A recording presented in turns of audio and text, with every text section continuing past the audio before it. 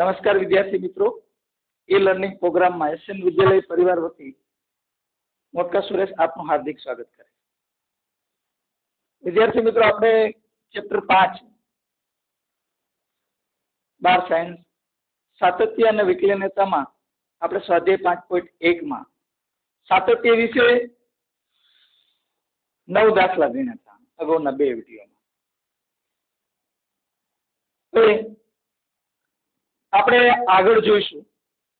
તો 10મો દાખલો તમને એવું કહે છે કે વિધેય fx આવું આપ્યું છે, x + 1 x² + 1 x < 1 x < 1. હવે આપણે અગાઉ જોયા મુજબ અહીં વિધેય fx એ x < 1 અને x < 1 આગળ સતત વિધેય છે.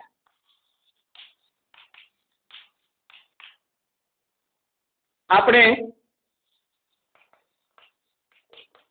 x બરાબર 1 આગળ સાતત્ય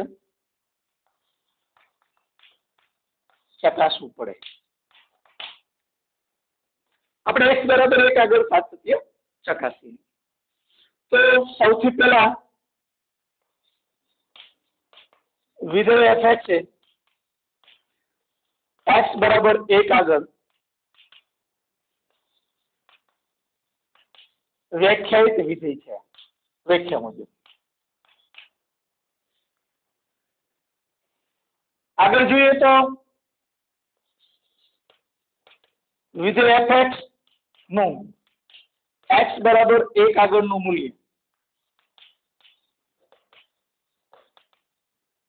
મૂલ્ય મેળવીએ તો x બરાબર 1 તો આમાં આવશે. વિધેય તમારું શું હશે? x > 1. તેથી fx બરાબર x + 1. હવે x બરાબર 1 મૂકો, 1 + 1 એટલે 2, પરિણામ 1. આપણે x બરાબર 1 આગળ ડાબી બાજુનું લક્ષ જોઈશું.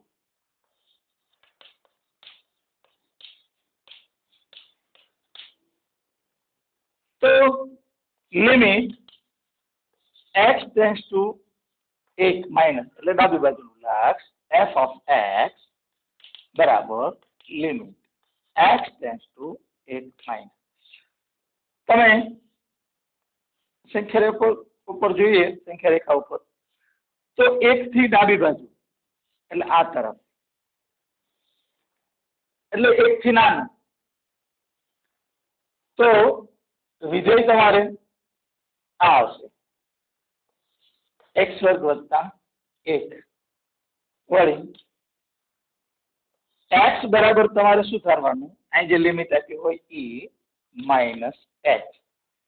x → 1 માઇનસ માઇનસ તરફ જાય છે તો h → 0 તરફ જાય એટલે લિમિટ h → 0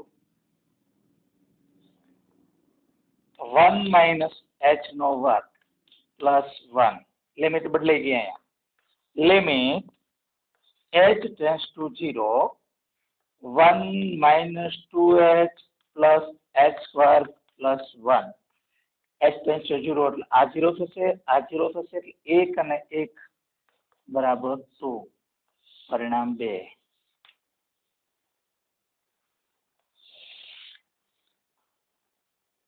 આપણે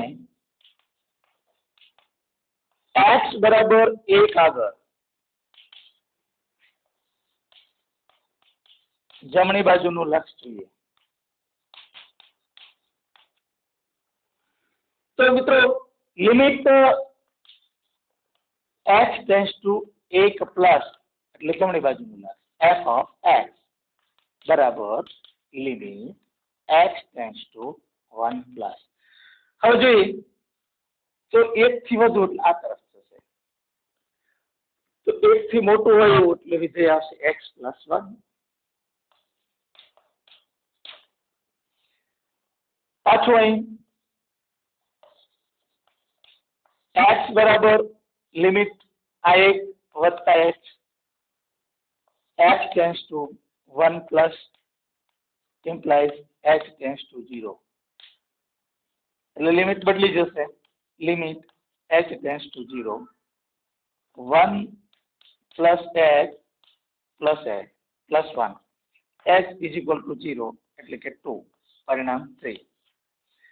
મિત્રો પરિણામ 1, 2 અને 3 ઉપરથી જોઈ શકો છો 3 નું મૂલ્ય સરખું છે, એટલે ડાબી બાજુનું લક્ષ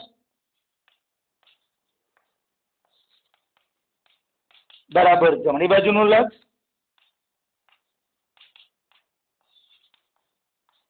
બરાબર f of 1 is equal to 2 હોવાથી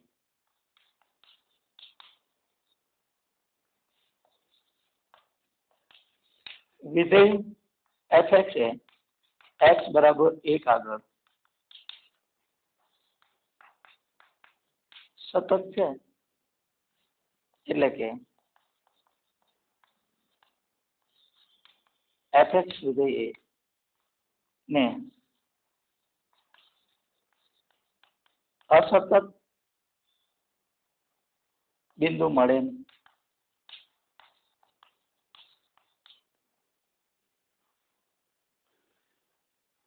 મિત્રો બિલકુલ અઘરું નથી, તમે જોઈ શકો છો કે આપણે જે અગાઉ દાખલા ગણતા હતા એ જ પદ્ધતિ મુજબ આપણે દાખલો ગણ્યો અને આપણે વિધેય x બરાબર 1 આગળ સતત છે એવું સાબિત કર્યું, અને એ બીજા એટલે કે x બરાબર 1 સિવાય એટલે કોઈ પણ બિંદુ આગળ એ અસતત નથી એવું અહીં સાબિત કર્યું.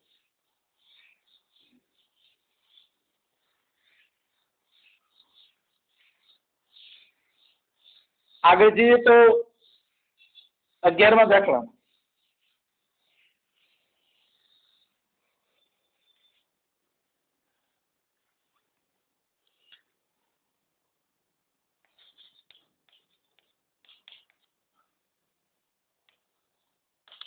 વિધેય આવું હતું છે x ઘન માઇનસ 3 x વર્ગ વત્તા 1 x less than equal to 2 x greater than 2. વિધેય fx એ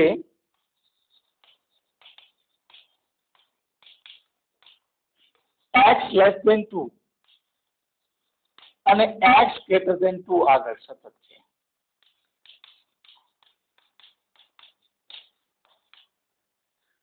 આપણે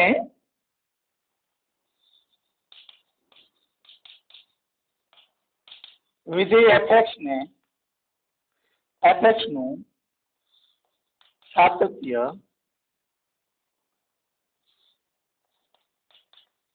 x બરાબર 2 આગળ ચકાસીએ.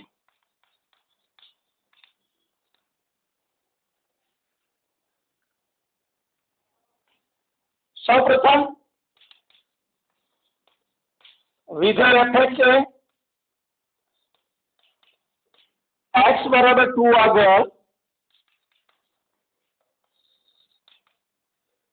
વ્યાખ્યાયિત વિધેય છે.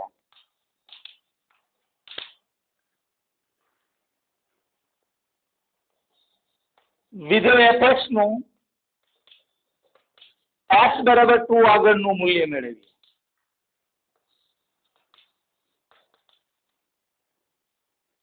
તો x less than equal to 2 હોવાથી fx બરાબર શું થશે x ઘન માઇનસ 3 f2 2 નો ઘન માઇનસ 3 2 નો ઘન 8 2 2 4 2 8 8 માઇનસ 3 એટલે 5 આ પરિણામ 1. હવે વિધેય fx નું x બરાબર 2 આગળનું ડાબી બાજુનું લક્ષ જોશો તો limit x tends to 2 minus f of x limit x tends to 2 minus. ફરી વાંચો આપણે જોઈએ સંખ્યા રેખા ઉપર કે આ 2 છે, 2 ની ડાબી બાજુ તો 2 કરતા નાનું હોય એ તરફ છીએ તો આ 2 થી મોટું છે, 2 કરતા નાનું 2 અને 2 કરતા નાનું વિધેય આ છે એટલે કયું થશે x ઘન minus 3. હવે આપણે શું ધારવાનું છે x બરાબર 2 minus x. x tends to 2 minus implies h tends to 0. Limit બદલી જશે, limit h tends to 0. x ની જગ્યાએ 2 minus x નો ઘન minus 3 limit h tends to 0. ઘનનો અવયવ મિત્રો આવડવું જોઈએ. પહેલા પદનો ઘન એટલે 8 માઇનસ બીજા પદનો ઘન એટલે -3 2 h કૌંસમાં 2 minus h limit h tends to 0. 8 minus h 3 દુ 6 6 દુ 12 h આ માઇનસ માઇનસ પ્લસ 3 દુ 6 h સ્ક્વેર. હવે તમે h ટેન્ડ્સ ટુ 0 લેશો તો આ 0 થઈ જશે, આ 0 થઈ જશે અને આ પણ 0 થઈ જશે. 8 વધશે, જવાબ શું છે 8. પરિણામ 2.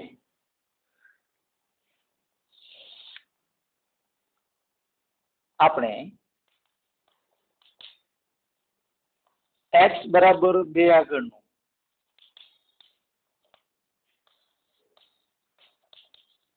જમણી બાજુનું લક્ષ મેળવીએ. Limit x tends to 2 plus f of x.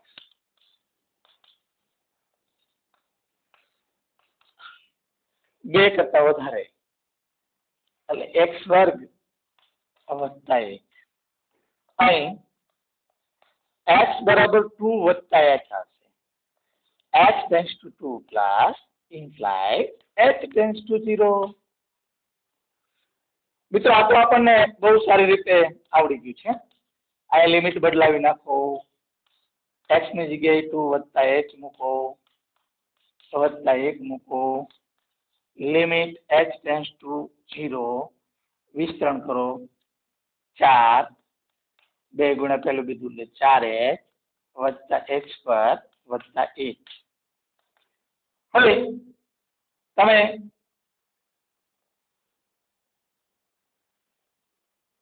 h tends to 0 મૂકશો એટલે આવું આવશે.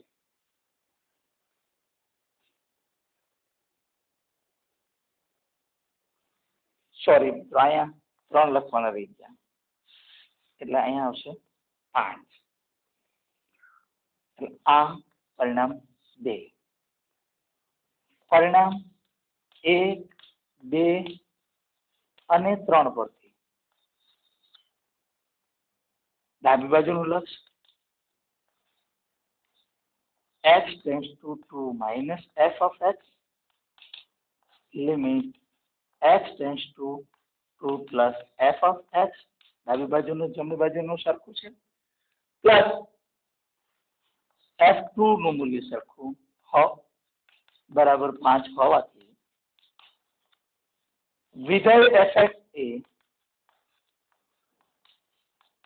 x બરાબર 2 આગળ સતત છે, એટલે કે વિધેય fx ને અસતત બિંદુ મળે નહીં.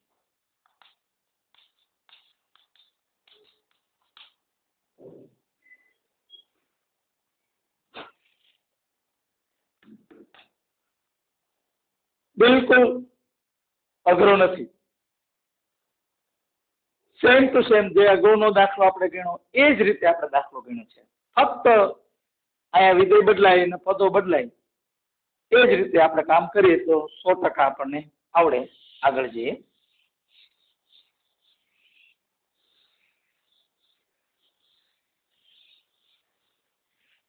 દાખલા નંબર 12.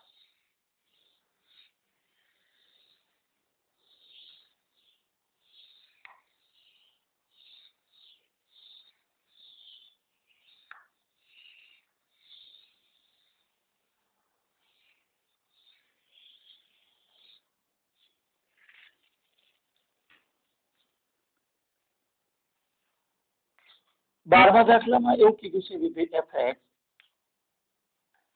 બરાબર 10 - 1 x less than equal to 8 x ની બે x greater than 8. વિધેય fx એ x less than 1 અને x greater than 1 આગળ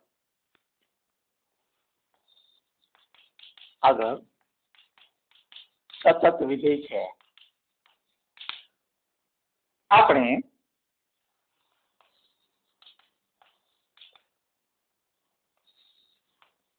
વિધેય fx નું x બરાબર 1 આગળ સાતત્ય ચકાસવું છે.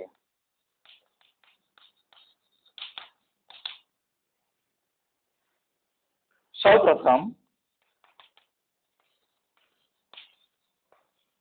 વિધેય fx એ x બરાબર 1 આગળ વ્યાખ્યાયિત છે.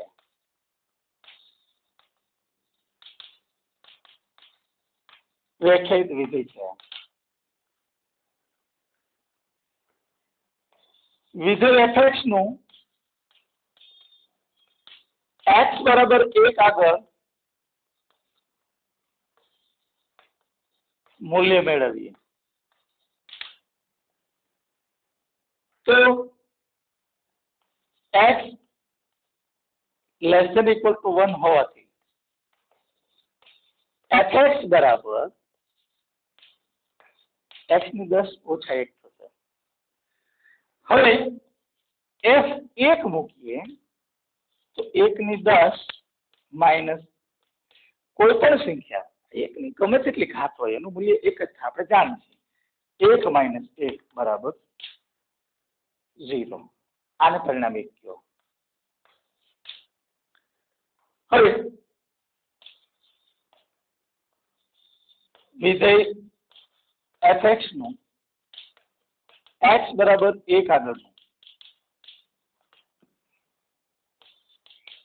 ડાબી બાજુનું લક્ષ છે.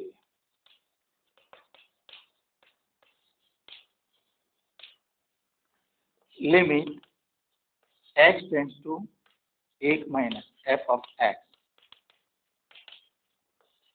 tends to 1 minus તો x ની 10 minus 1. હવે આનું મૂલ્ય મૂકી દઈએ તો પણ તમને ખ્યાલ આવી જશે કે 1 ની 10 minus 1 1 minus 1 બરાબર 0. પરિણામ 2.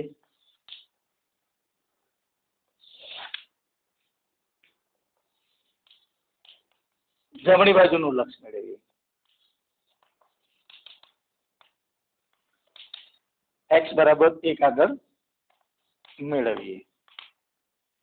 Limit x tends to 1 plus f of x limit x tends to 1 plus x વર્ગ. હવે એચ બરાબર 1 plus H.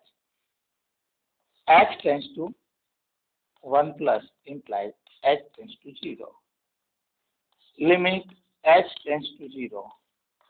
1 plus h no work. Limit h tends to 0. 1 plus 2h plus s square એટલે 1 જવાબ આવશે. પરિણામ 3. પરિણામ 1, 2 અને 3 પરથી જોઈ શકાય કે ડાબી બાજુનું લક્ષ અને જમણી બાજુનું લક્ષ સરખું નથી. Limit h tends to 1 minus f of x is not equal to limit h tends to 1 plus f of x હોવાથી વિધેય fx એ x બરાબર 1 આગળ સતત નથી. એટલે કે વિધેય fx એ x બરાબર 1 આગળ અસતત છે. આપણને અસતત બિંદુ મળે છે. અસતત બિંદુ શું છે? x બરાબર 1. કારણ કે x થી આ બાજુ એટલે x થી મોટું એ પણ સતત છે. x greater than 1 આ પણ અહીંયા પણ સતત છે, અહીંયા પણ સતત છે, પણ x બરાબર 1 આગળ સતત નથી. તો અસતત બિંદુ કયું છું? x બરાબર 1. આગળ જોઈએ. દાખલા નંબર 13.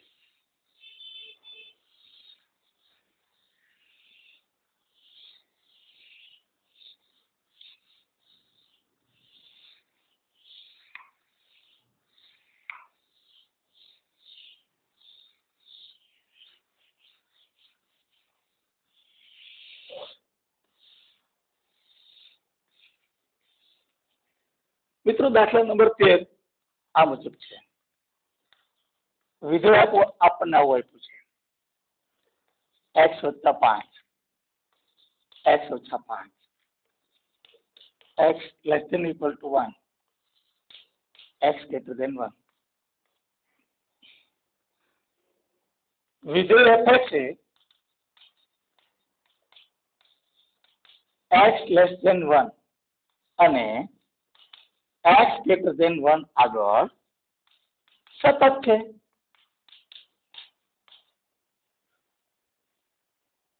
આપણે વિધેય fx ને નું x બરાબર 1 આગળ સાતત્ય ચકાસવું છે.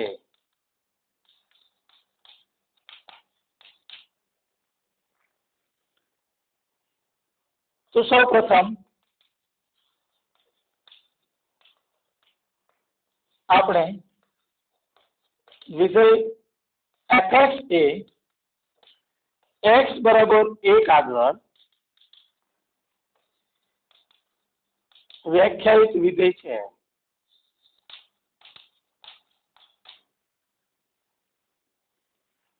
તેથી આગળ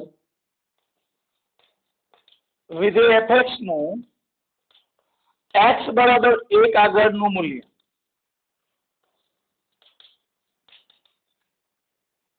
તો 1 આગળનું, તો આ વિધેય fx કેવું થશે? x + 5. f1 બરાબર 1 + 5 = 6. પરિણામ 1. લિમિટ એટલે કે વિધેય fx નું x બરાબર 1 આગળનું ડાબી બાજુનું લક્ષ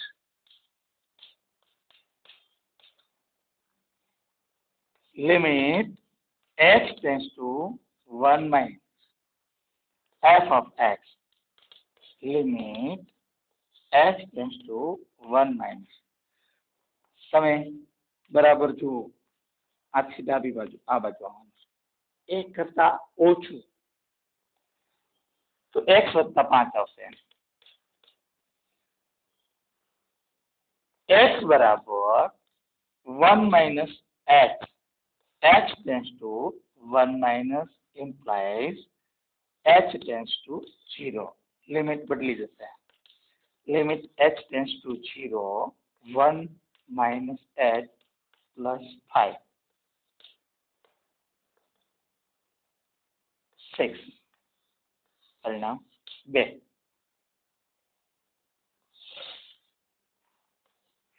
વિધેય fx નું x બરાબર 1 આગળનું જમણી બાજુનું લક્ષ લઈશું.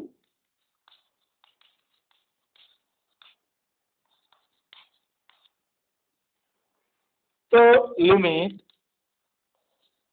x tense two 1 plus f of x,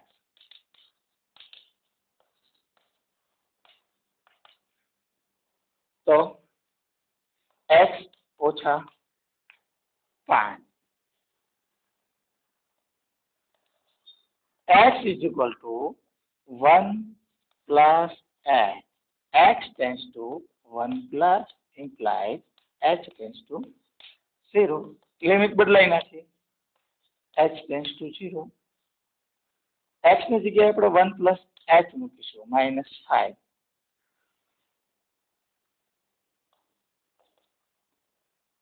-1 minus 5 is equal to -4. પરિણામ 3. તો ડાબી બાજુનું લક્ષ અને જમણી બાજુનું લક્ષ સરખું નથી. Limit x tends to 1 minus f of x is not equal to limit x tends to plus f of x હોવાથી વિધેય fx એ x બરાબર 1 આગળ સતત નથી. એટલે કે વિધેય fx એ x બરાબર 1 આગળ અસતત છે અને અસતત બિંદુ x બરાબર 1 છે. જોયું મિત્રો, ક્યાંય બધા જ દાખલામાં આપણને એક જ પદ્ધતિ મુજબ આપણે ગણતા જઈએ તો આપણને આવડે છે. જેમ જેમ દાખલા ગણતા જશું એમનામ આપણામાં કોન્ફિડન્સ લેવલ વધતો જાય છે અને આપણે બધા જ દાખલાઓના સારી રીતે જવાબ મેળવી શકીએ છીએ. તો હવે આજનો છેલ્લો દાખલો.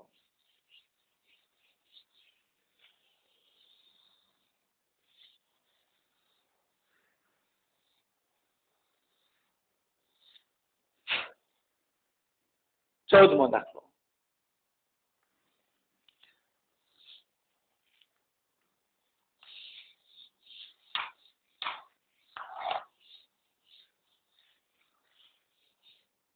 મિત્રો જોઈ શકો છો કે આ 14મો દાખલો છે. હવે આમાં તમારે બે બિંદુ આગળ સાતત્ય મેળવવું પડશે. એક x બરાબર 1 આગળ, બીજું 3 આગળ. તો સૌ પ્રથમ આપણે એવું લખીશું કે વિધેય fx નું x બરાબર 1 આગળ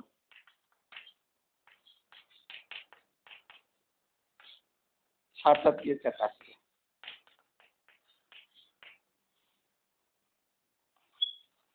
વિધેય fx એ x બરાબર 1 આગળ વ્યાખ્યાયિત લીધી છે.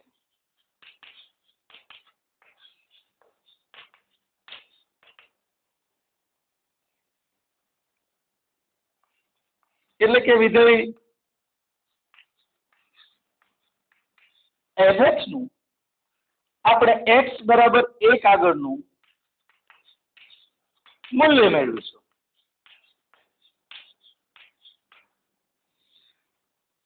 તો આ વિધેય આવશે. તમે જોઈ શકો છો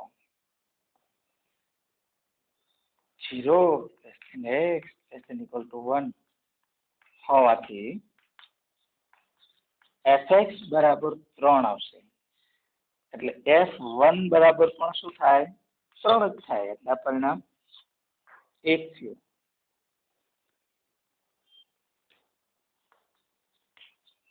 વિધેય fx નું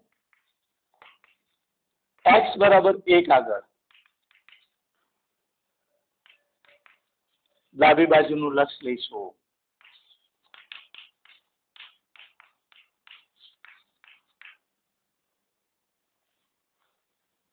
limit x tends to 1 minus f of x.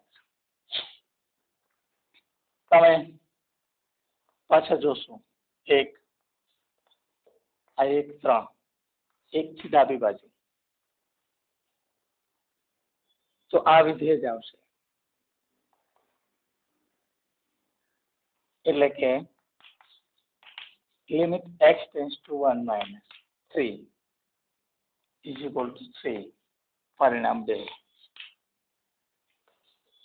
વિધેય fx નું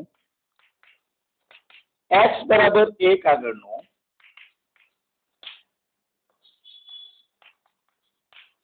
જમણી બાજુનું લક્ષ લઈશું.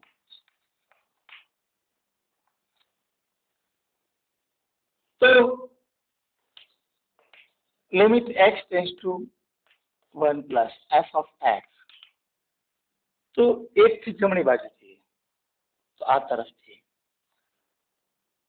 1 થી વધુ તો આ વિધેય આવશે.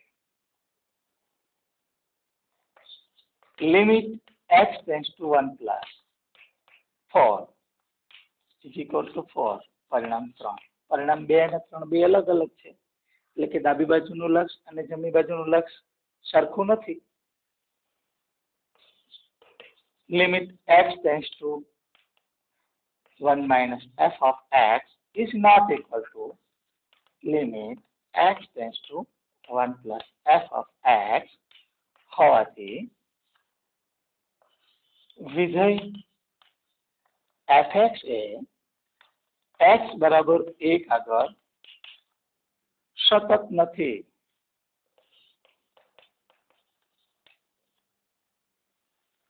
આ એક પાર્ટ આપણે જોયો. મેં તમને 2 પાર્ટ કીધા હતા કે આપણે 2 પાર્ટ જોવાના છે. એક x બરાબર 1 આગળ જોવું છે અને x બરાબર 3 આગળ જોવું છે. હવે આપણે x બરાબર 3 આગળ જોશું. તો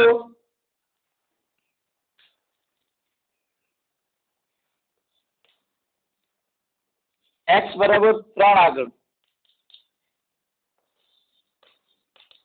વિધેય fx નું સાતત્ય ચકાસીએ.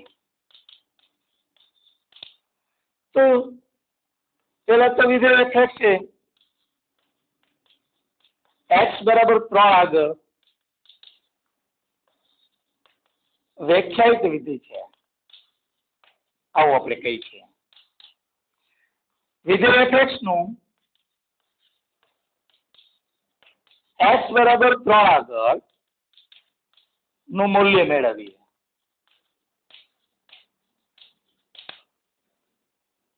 તો 3 આગળનું મૂલ્ય તો આ વિધેય આવશે.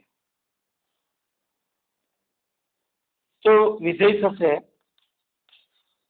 fx બરાબર 5 ઇક્વલ ટુ છે એટલે f3 બરાબર 5. આ પરિણામ 1.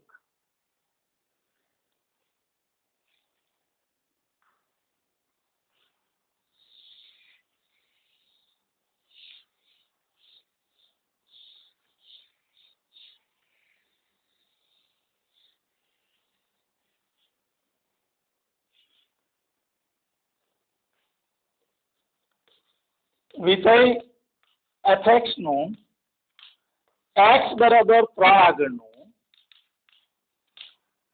ડાબી બાજુનું લક્ષ મેળવીએ તો limit x tends to 3 minus f of x tends to 3 minus 3 થી ડાબી બાજુ જઈએ તો આ રીતે આવશે એટલે 4 બરાબર 4 પરિણામ 2 ઉપરાંત વિધેય fx નો x બરાબર 3 આગળનું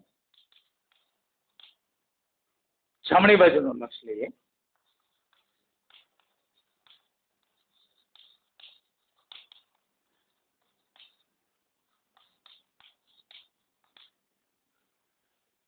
તો limit x tends to 3 plus f of x limit x tends to 3 plus 3 થી વધારે હોય તો 5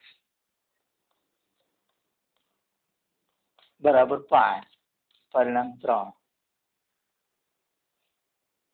પરિણામ 2 અને 3 ઉપરથી જોઈ શકો ડાબી બાજુનું અને જમણી બાજુનું એ લક્ષ સમાન નથી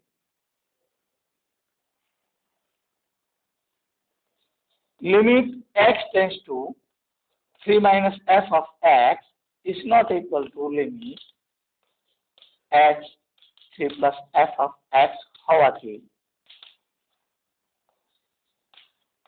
વિધેય fx એ x બરાબર 3 આગળ સતત નથી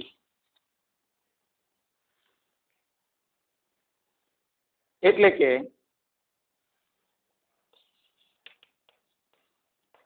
વિધેય fx એ x બરાબર 3 આગળ અસતત છે એટલે x બરાબર 3 પણ અસતત બિંદુ મળશે અને x બરાબર 1 પણ અસતત બિંદુ મળશે મિત્રો આપણે